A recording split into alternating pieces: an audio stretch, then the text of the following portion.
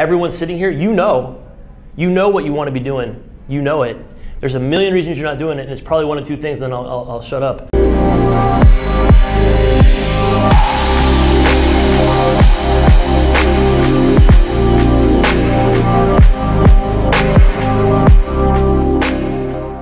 Hey everyone, I'm Brian RASHID. I want to first thank you for the invite to be on this panel. Angie, thank you so much. It's really cool to be here. I run a marketing and branding company. I'm an entrepreneur. I speak around the world about how you can make money doing what you love. I really believe, and the reason that I'm here tonight selfishly is to convince one of you that it's the best time in the history of the world to go after your dream and to actually make money doing it. You know, you used to have to choose between like, well, I'll be a banker, no offense, Angie, and make, 200 G's and hate my life, or I'll do what I love and never be able to pay the rent. It's actually, things have flipped. And I think that it's like now easier than ever to be able to do the thing that you love in life and still make 200,000 or make 71,000 or make 52,000 and live humbly but be happier than shit every single day. And how many Latinos do we have in the room? I call myself a Latingo. You know what's a Latingo? A Latingo es un gringo de sangre, latino de corazón, para que sepan. I actually believe that tonight we have like good energy here, and I'm super excited to jam with you guys. So thanks so much.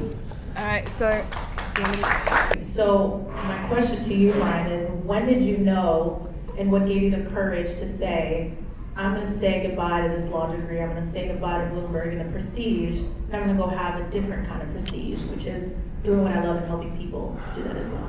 Cool. I was at the time living with who was at the time my girlfriend, and we were having dinner one night, and I was not happy. Towards the last 3, 4, 5 months of my job, I was not happy. I loved Bloomberg. I actually wanted to become the mayor of New York City. So that's why I went to law school, and that's why I went to work for Bloomberg, because I was like, well, if you want to become the mayor, you should probably go work for the mayor and see what it's all about. And I quickly learned that I did not want to be the mayor of New York City.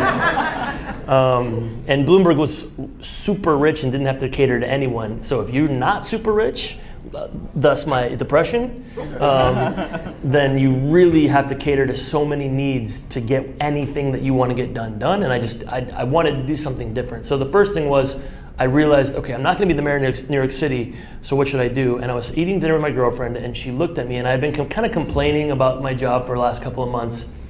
And she straight up looked at me at dinner, and it was one of like the bad days, like the bad days where like I was like, oh, I have to ask my boss for vacation, like first world problem kind of thing, but I was still not happy.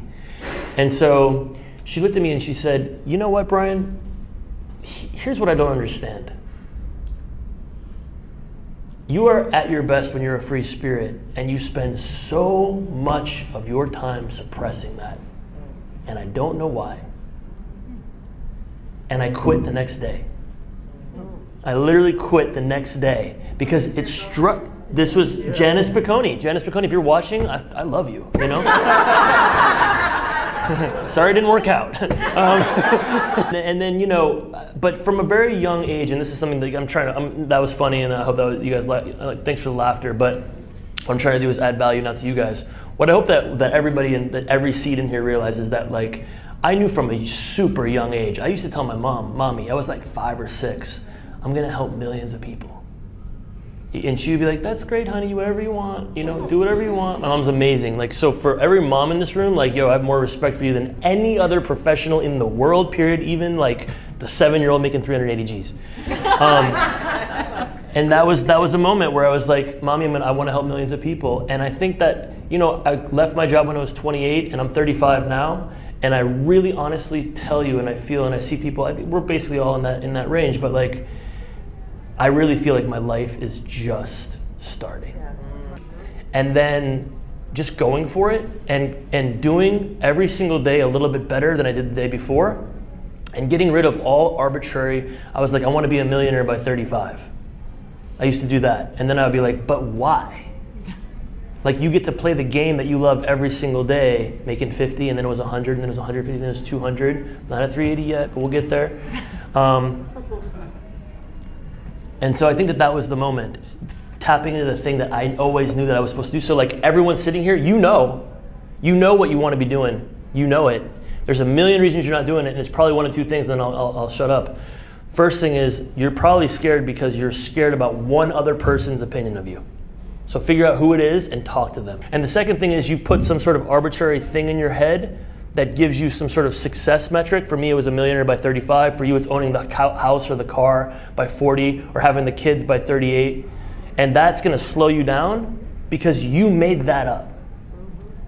So I think that that's kind of like my bit on that. Right, and Brian, you are absolutely, you guys, when I tell you he is the absolute most optimistic person you will ever meet, think about a person who never glances at their phone these days when they speak to you. That never happens. He's in the moment present every second of every single day.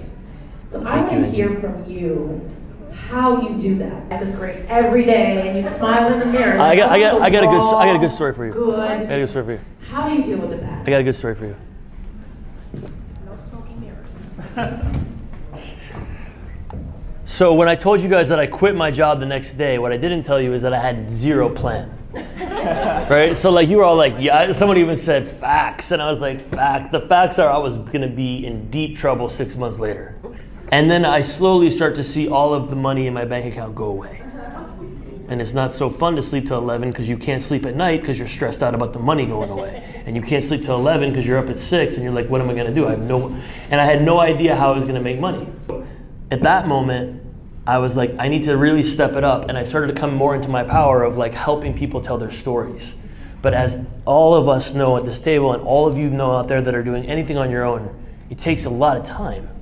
It's not easy. And if you want to jump out and do your own thing, you have to understand it's going to take a lot more time than you think.